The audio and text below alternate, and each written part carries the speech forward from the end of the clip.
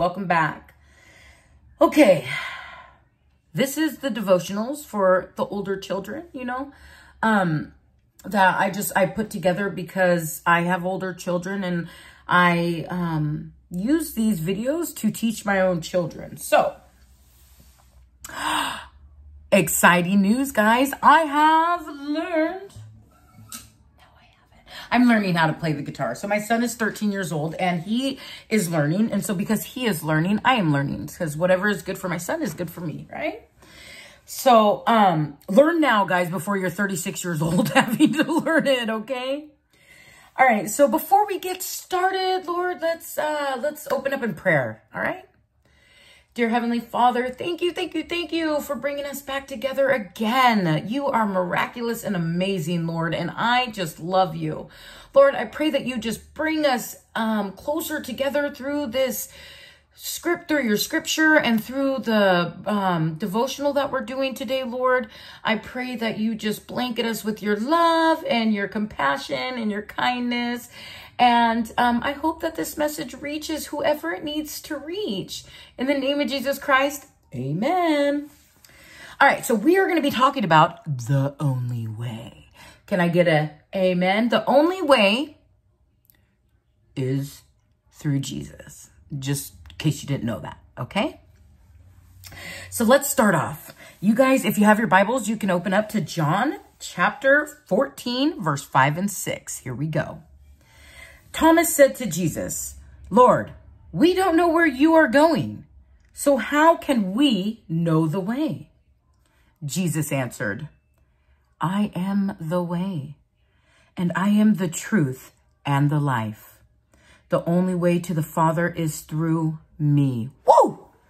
Yes, hallelujah, right? As Jesus continued his special dinner with his disciples, he didn't want them to be confused or scared about the things that were going to happen. He wanted them to know he still cared about them. And Jesus said, don't let your hearts be troubled. Trust in God and trust in me. Then he told his disciples that he was going to his Father's house to get a place ready for them. What? Jesus is up there preparing your place right now. He said he would come back and take them to be with him. Jesus told them, you know the way to the place where I am going. But Thomas said, Lord, we don't know where you are going, so how can we know the way? And Jesus replied, here it is, guys. I am the way, and I am the truth and the life. The only way to the Father is through me. Jesus explained to his disciples his amazing and true plan, even if they didn't understand it right away. He let them know he was going back to heaven to get his kingdom ready. What? He promised to come back and bring all of his followers to his new kingdom. Jesus' death on the cross made a way for all sinners, that's all of us, to get back to God if they believe in Jesus. He is the only way to be made right with God.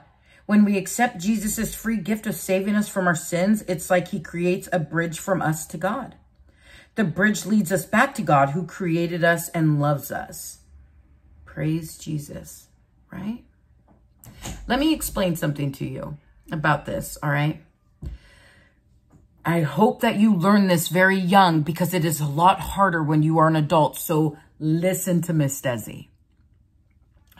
If you start taking accountability young and you start to look at the things and be honest with the things that you are doing wrong and the things that you are doing right, and you bring everything to God. So let's just say little Jeremiah, right, was having a great day, okay? But he doesn't pray that day. Why isn't Jeremiah praying? Okay. Then the next day, Jeremiah is not having a good day. So Jeremiah prays. And he says, Lord, help me. Even though Jeremiah here is having a bad day because he took his sister's toys, right? He's arguing with his mom and dad. And so there are consequences. But he prays to God. He says, God, help me. Help me. It's crazy. Help me. Right? Now, because we were young, right? And Jesus and God is so gentle, he might respond to little Jeremiah with, well, were you listening to your parents? Oh. Hmm? Did you take your sister's toy? Right? But now if Jeremiah would have, first of all, prayed the day that he was having a good day too, right? Because you always want to pray to God on all days, every day. But if little Jeremiah would have went to God and said, Lord, help me. I took my sister's toy and she bit me because of it. Oh, Lord, help me. I talked back to my parents and because of that, I got grounded. Can you help me, Lord? Now the response might be, wow, thank you for being honest. Why don't we take a look at some ways that we can be better so we don't end up with those consequences, right?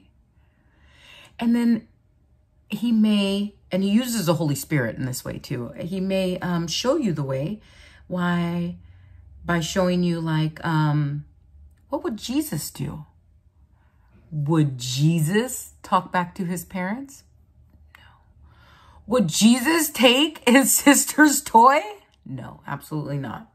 So when Jesus says that he is the only way, we really have to understand that it is not just him physically, it is his way. He is the way that he behaves, the way that he spoke to people, the way that he did things.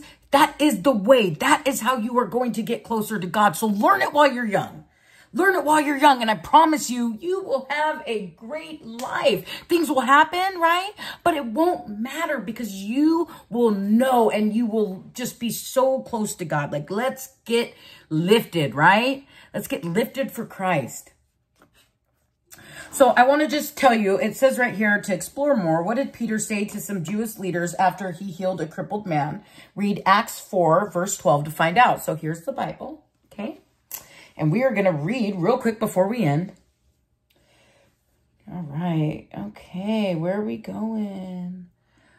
What one was it? Okay, Acts 4, verse 12. And that is right here. Salvation is found in no one else, for there is no other name under heaven given to mankind by which we must be saved. Thank God for Jesus. All right, let's go ahead and end in prayer.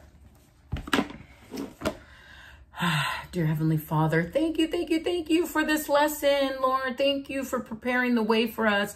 Thank you for just being who you are so we have somebody to look up to, Lord. It's amazing to want to be like you. And just, man, thank you so much. You're amazing. In the name of Jesus Christ, we pray, amen. All right, dudes, I'll see you tomorrow with a new lesson. It can either be a lesson or a blessing. What? Quit messing. Bye, guys.